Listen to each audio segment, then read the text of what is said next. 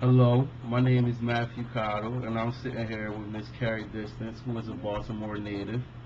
And I was just wondering about Baltimore. A lot of people have a lot of different views on the city of Baltimore. So, in your opinion, can you tell me about your experiences growing up in Baltimore and being from Baltimore? Well, I personally love being from Baltimore. Growing up, I can remember my family going to cultural events and festivals and things of that nature, um, as well as growing up playing what you would call probably now old school games, because kids don't really play it that much anymore. Um, so I would say I had a really good experience growing up in Baltimore. Although I was able to mingle with different races and things of that nature, I've also experienced things involving racism um, and discrimination based on disabilities.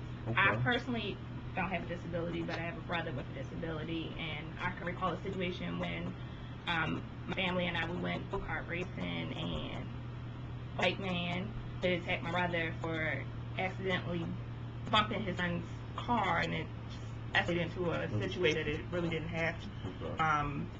I recall situations that as well as positives that have grown up from. Oh, my name is Jesus Rose. Can you elaborate on that? Because I'm from New Jersey, kind of different growing up in because you know the death of slave owners with say with slave took him right on the British to Baltimore. I think just really answer the question. I think that race in not too long ago. That I like in my family history, my mother was black in her middle same area. It's recall she was put on things like Thomas T, her skin.